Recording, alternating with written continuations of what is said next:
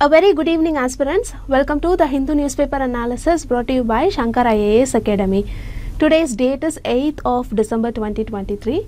Displayed here are the list of news articles that we are going to discuss today. We have chosen news articles from 5th December as well. So without much delay, let us get into the first news article discussion. This article here talks about the border tension between Guyana and Venezuela. See, the border tensions are currently in news because recently Venezuela held a referendum on whether it should exercise sovereignty over Essequibo. Essequibo is an oil-rich region and it is a disputed territory west of the Essequibo River. The territory is claimed by both Guyana and Venezuela, but the Guyanese claim has been accepted internationally. So the article here says that instead of escalating the tensions, the dispute must be settled amicably. This is the crux of the article given here. So in this context, let us discuss briefly about the issue between Venezuela and Guyana. It is very important for prelims, so make a note of it. Now look at this map. In this map, the area shaded orange is Venezuela, the area shaded dark green is Guyana, and the area shaded light green is the disputed Essequibo region. Now, as I said earlier, the Venezuela-Guyana border dispute revolves around the ownership of the Essequibo region. Unlike all border disputes, this one also dates back to the colonial era. In the 19th century, both Venezuela and Guyana, which was formerly British Guyana, were colonies of Spain and Britain respectively. The border between the two territories, that is between the Spanish Venezuela and British Guyana, were settled through the 1899 Arbitral Award, also known as the Paris Arbitration. The 1899 award granted the entire mouth of the Orinoco River and the land on either side to Venezuela. It granted the land to the east extending to the Essequibo River to the United Kingdom. So according to the award, the entire disputed region belongs to Guyana. But Venezuela has contested the validity of this agreement. Venezuela argued it was not part of the 1899 agreement and it was an illegal imposition by a colonial power. So over the years, efforts have been made to find a resolution through diplomatic means and international forums. The United Nations has played a role in facilitating dialogue between the two countries to reach a peaceful solution. However, the dispute remains unsolved, causing tension between Venezuela and Guyana. But the issue pretty much remained dormant. Border tensions started escalating due to the discovery of potentially significant oil resources off the coast of Guyana. The presence of these oil resources has added complexity to the dispute, as both the countries have sought to assert their right and claims in the region. Another reason why this issue is again gaining momentum is due to the upcoming elections in Venezuela. The approval rating of Venezuelan President Nicolas Maduro has recently gone down due to the bad state of the economy, particularly shortage of essentials and hyperinflation. So this border issue was brought into limelight to distract the voters. This is about the Venezuela-Guyana border dispute. So with these learned points, now let us move on to the next news article discussion. Take a look at this explainer article. It talks about the need to transform our agri-food systems for a sustainable future. The article briefly discusses the issue with the current system of agriculture and the need to transform it in a sustainable basis. Now suddenly it is in news because recently the Food and Agriculture Organization FAO released a report called State of Food and Agriculture Report. It gave a shocking data about the hidden cost of our global agri-food systems. The report estimates that the cost of our global agri-food system will exceed around $10 trillion. This is even more shocking for the middle-income countries like India, where the cost accounts for nearly 11% of the GDP. Here, the term hidden cost is very important. Hidden cost is nothing but the environmental cost due to farming, like emission of greenhouse gases and nitrogen emission, water use, land use changes, and etc. These hidden cost includes both health hidden cost and social hidden cost. The health hidden cost includes the loss in productivity due to unhealthy dietary patterns, obesity and etc. The social hidden cost or poverty and productivity losses associated with undernutrition. So here comes the question, what is the reason behind these hidden costs? See, the report blamed unsustainable agricultural practices like intensive cropping and monocropping are the reasons for these escalating hidden costs. So the article blames the government for its skewed support mechanism. Let us understand the entire concept using a case study. See, we know that under the National Food Security Act 2013, 65% of households, or around 800 million people in India, are legally assured a right to food at subsidized rates through PDS. PDS is Public Distribution System. To meet this requirement, FCI, that is the Food Corporation of India, will do procurement of food crops and maintain a central pool of food grains in the country. But the problem is, it heavily favors rice and wheat. In 2019 to 2020, the FCI procured 341.32 lakh million tons of wheat and 514.27 lakh million tons of rice. In contrast, the Indian government procured a total of only 3.49 lakh million tons of coarse grains like jowar, bajra, ragi, maize and barley. This is reflected in the results as the area under cultivation of coarse grains dropped by 20% between 1966 to 1967 and 2017 to 2018, whereas the area under rice and wheat increased by nearly 20% and 56% respectively. So this case study highlights how a government's support system is increasing the hidden cost of our global agri-food system. Now let us understand the impacts of water-intensive crops. See, firstly, it undermines the traditional knowledge in agriculture. As you all know, the Green Revolution and intensive cultivation ensured food security in the country. But they also led to the marketing of high-yielding varieties of paddy and wheat on agriculture. They exclusively constitutes more than 70% of India's agricultural production. The infusion of seeds purchased from MNCs and fertilizers undermined seed sovereignty of the nation. It dismantled the indigenous knowledge system. Secondly, with respect to the ecological consequences, it led to decreased soil fertility, reduction in the groundwater table, excessive extraction of groundwater due to export of virtual water, increased alkalinity and etc. Thirdly, this model of privatization and deregulation of agricultural inputs also increased indebtedness among agrarian households. Let us understand this using some data. In 2013, the debt to asset ratio of a farmer's household in India was 630%, higher than in 1992. So this reflects agriculture in India has increasingly become unviable as the average monthly household income of a farmer household is around only 10,816 rupees. So with all these issues, the goal of doubling of farmers' income will remain a distant dream. Finally, this system has a great impact on the health. Know that unsustainable agriculture affects the biodiversity of the region and contributes to air and water pollution. The increased usage of fertilizers may have a bio-magnifying effect on the body. We also could not forget our national capital turned toward gas chamber due to stubble burning of agri-waste in Punjab.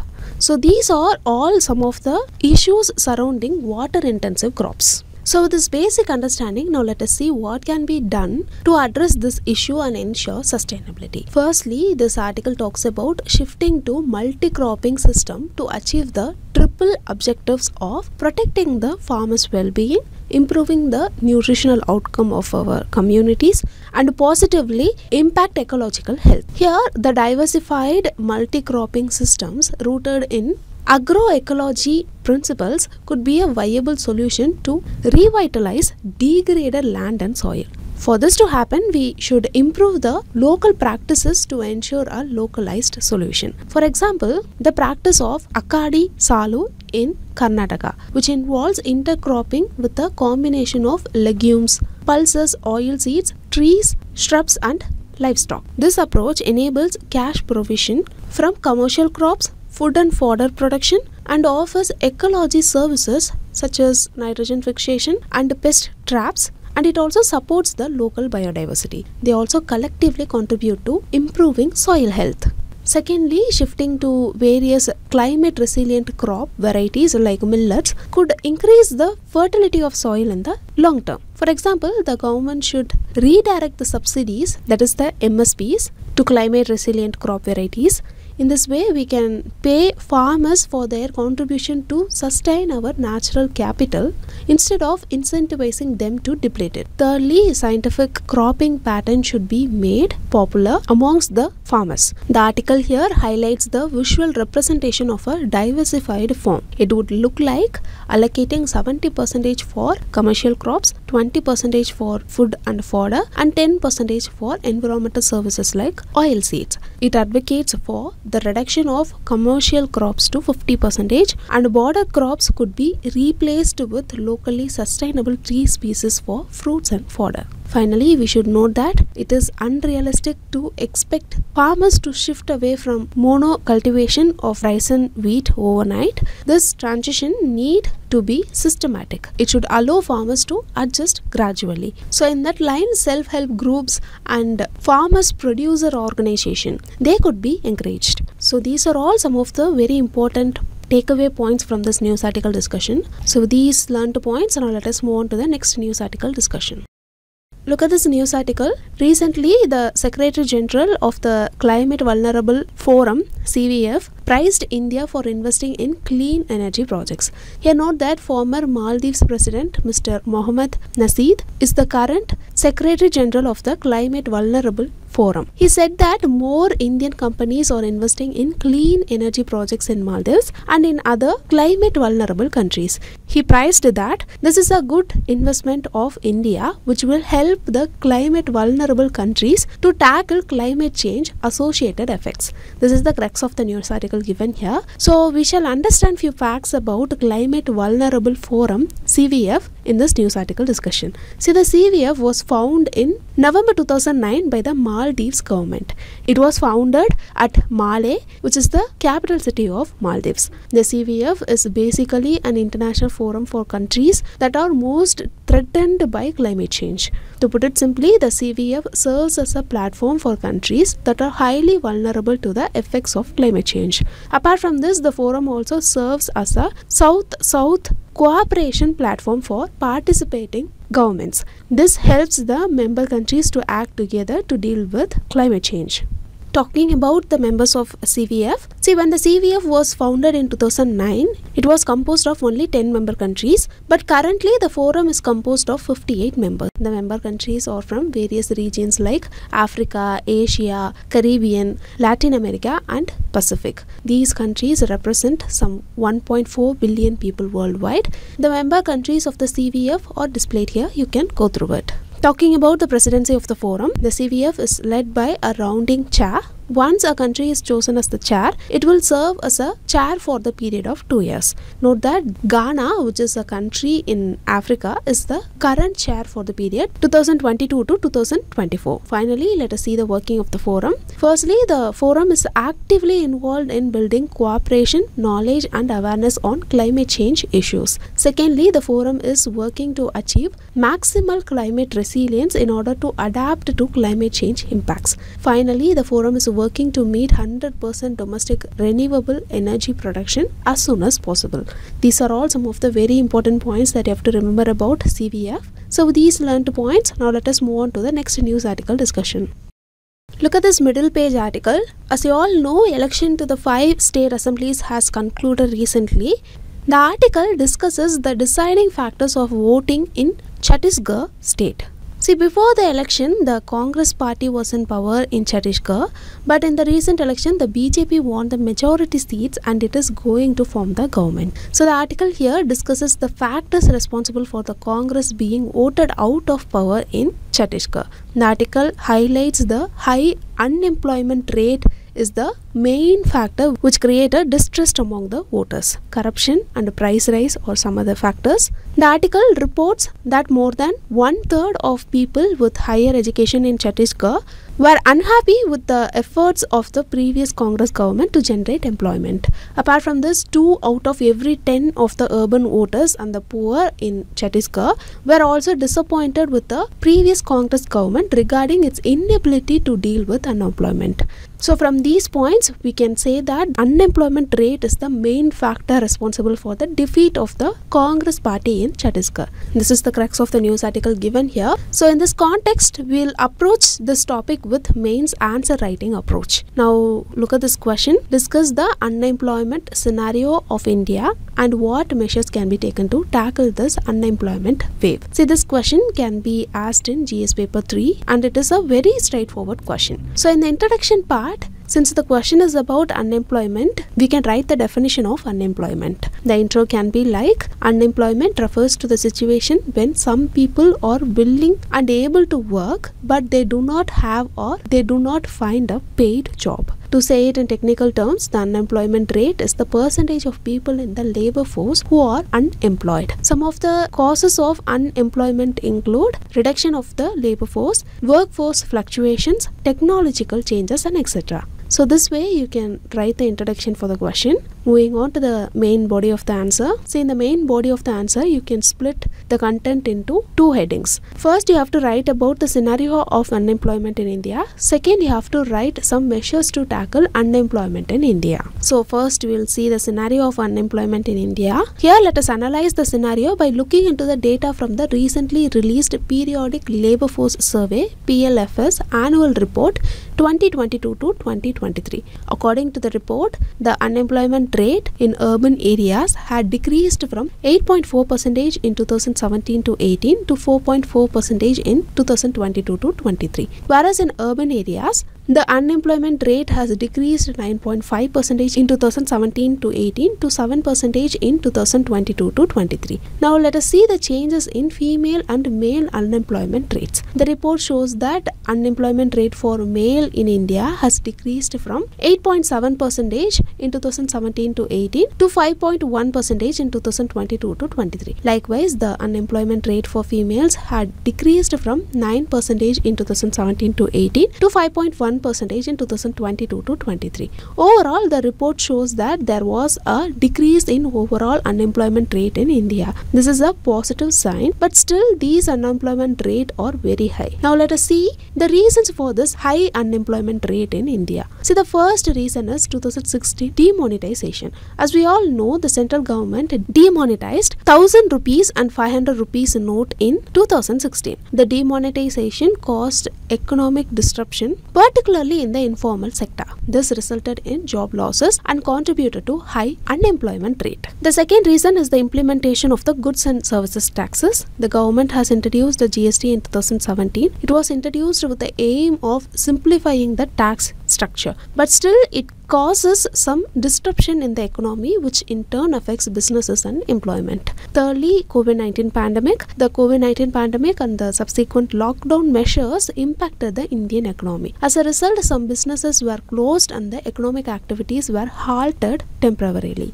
These factors resulted in a surge in the unemployment rate. Note that still some businesses are struggling for recovery, which is affecting employment. And the final important reason is inflationary pressures. See, India is facing high inflationary pressures over the years. High inflation rates can erode the purchasing power of consumers. This leads to reduced demand for goods and services, and this situation can have a cascading effect on businesses, resulting in cost-cutting measures, including layoffs and hiring freezes. This is also one of the reasons for high unemployment rates. So this way you can finish the first part of the question. Moving on to the second part, here you have to suggest some measures to tackle unemployment in India. Firstly, the government should promote skill development and vocational training. For example, the government can collaborate with private institutions and industry experts to offer comprehensive training programs aligned with market demands. This would equip individuals with industry relevant skills, making them more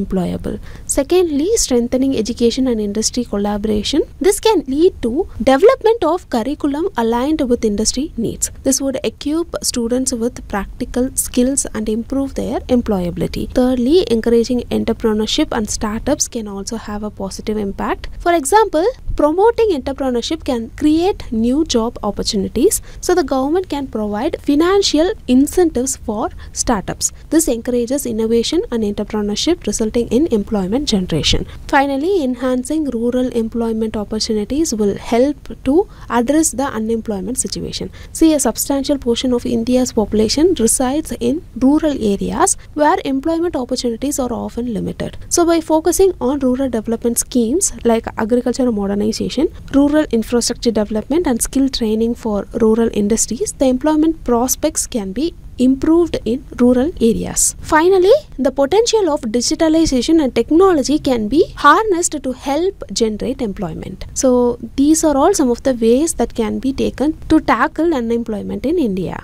Now moving forward, in the conclusion part, you can write that India is currently the most populous country in the world. So it is also rich in demographic dividend, which means India is having a high number of working population. So the Indian government should devise suitable policies to tap the potential of the working population. And on the other hand, it will empower the youths of India economically, and it will foster the economic growth of India. So this way you can end the conclusion for this particular question. So these learned points. Now let us move on to the next news article discussion.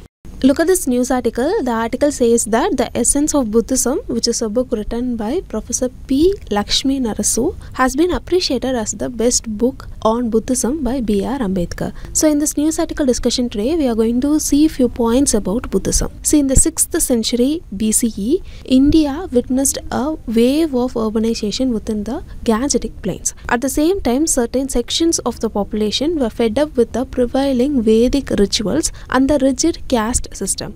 They were seeking an alternative. These conditions favored the rise of Buddhism in India. Buddha's teachings swiftly gained popularity across northern India. It gained popularity among the merchants, artisans and political classes. Now before diving further into Buddhism, let us see some points about Buddha. Gautama Buddha was born in 563 BC in Lumbini, which is located in present-day Nepal. His parents are Queen Maya and King Siddhodana of the Sakyan kingdom. Buddha was originally known as Siddhartha Gautam. One of the pivotal moments in the life of Buddha is the attaining Nirvana in Bodh Gaya. After attaining Nirvana, he delivered his first sermon known as Dharma Chakra Parvartana at the Deer Park in Sarnath near Varanasi. Here Nirvana in Buddhism signifies the cessation of desire, marking the end of suffering. Gautama Buddha attained Mahaparinirvana, that is death, at Kushinagar in UP at age of 80 around 483 BC.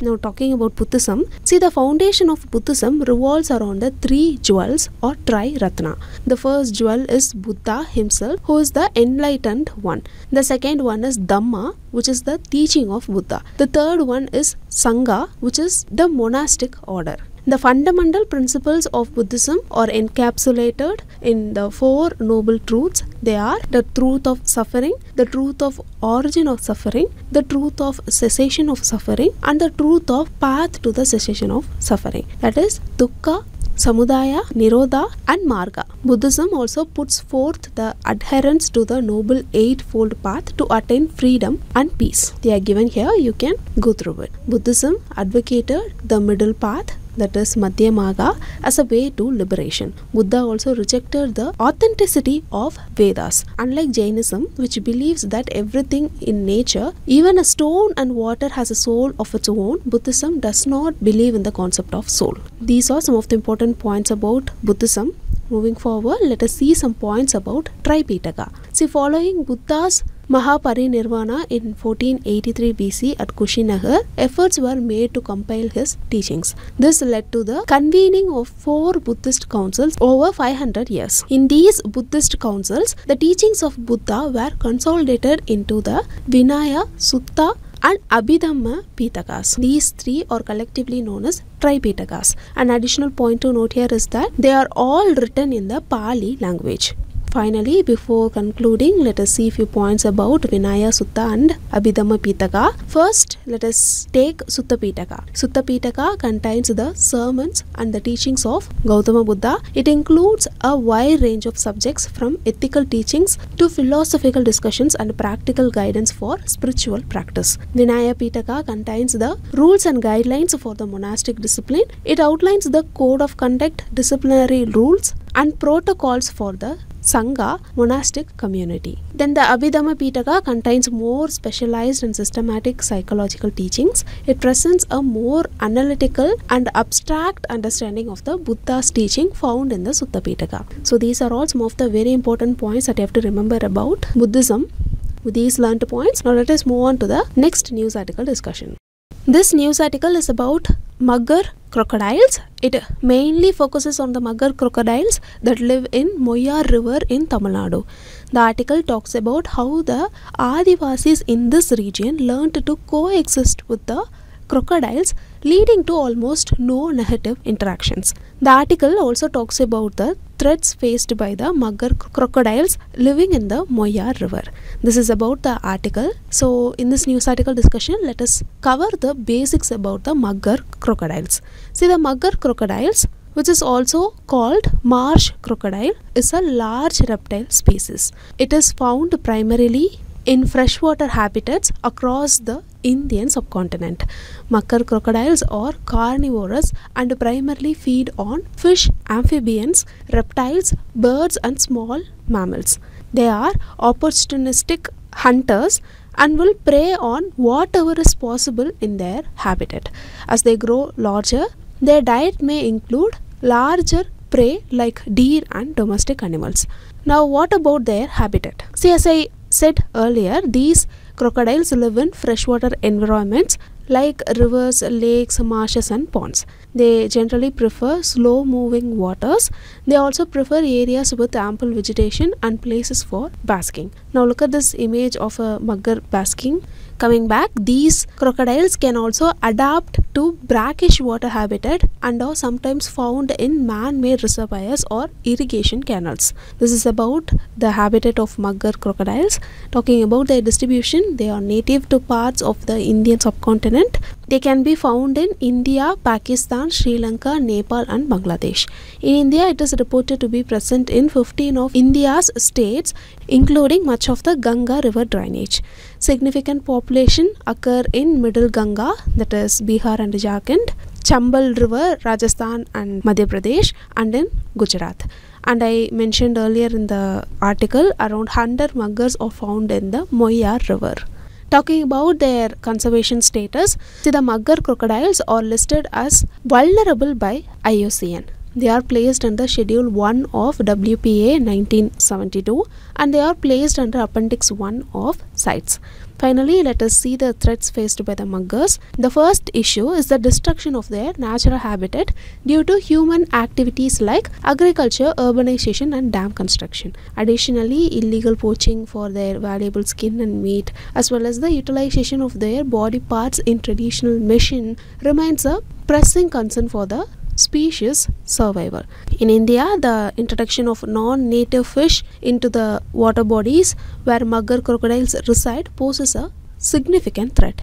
This disruption to the ecosystem can impact their food sources and environment. Furthermore, the use of dynamite for fishing in their habitat is an alarming issue. This causes disruption and potential harm to the crocodile population. Lastly, the proliferation of invasive species like Prosopis juliflora along river banks disrupts and encroaches upon the nesting sites of these crocodiles. This also poses a severe threat to their reproduction and survival. So these are all some of the threats faced by mugger crocodiles. So it is very essential to note that continued conservation efforts and public awareness are crucial to protect these animals and their habitat from further decline. So these learned points. Now let us move on to the next part of the news article discussion, which is the preliminary practice question discussion. Now look at this question. Which one of the following describes best the concept of nirvana in Buddhism? So the correct answer here is option A, the extinction of the flame of desire. Now look at the second question. You have to find how many of the following countries share border with Guyana. The correct answer is option B, only 3. Here in this map you can see that Brazil, Suriname and Venezuela share border with Guyana. Moving on, here 4 statements are given and you have to find which crocodilian species is represented in the statement. Here look at the second statement. This statement says this species has a unique thin and elongated snout. And the fourth statement says it is the most aquatic of all crocodilian, for it never moves far from the water. So with these 2 statements you can easily find the answer. The correct answer here is option B, gharial. Gharial is a critically endangered species. Moving on, here 2 statements about climate vulnerable forum is given and you have to find which of the statements given above is or are correct. Statement 1 says it only consists of island nations around the world that are mostly affected by climate change. So this statement is incorrect. It is not only consist of island nation but also other countries from different continents. Statement 2 says Maldives is the current chair of the forum of the 2022 to 24 period. This statement is incorrect. In the discussion itself we saw right. Ghana is the current chair of the CVF for the period 2022 to 2024. So the correct answer here is option D, neither 1 nor 2. So the question displayed here is the mains practice question for you today. Just go through the question, try to answer it in the comment section. With this we came to the end of the news article discussion. If you like the video, hit like, do comment and don't forget to subscribe to Shankar IAS Academy YouTube channel. Now thank you so much for listening.